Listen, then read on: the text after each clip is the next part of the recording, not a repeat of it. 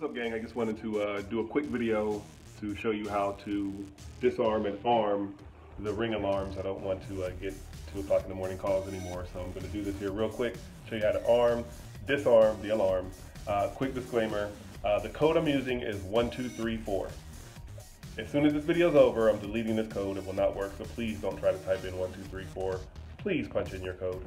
All right, so here we are at the alarm keypad. When you're ready to arm the alarm, what you're going to do is punch in your code.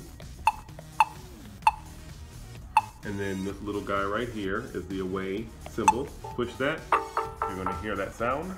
It's going to light up red. That means you have 30 seconds to leave before it is fully armed. And then when you're ready to disarm, you're going to push your code in again.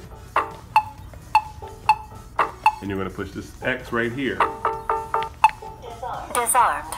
You're going to hear the audible disarmed.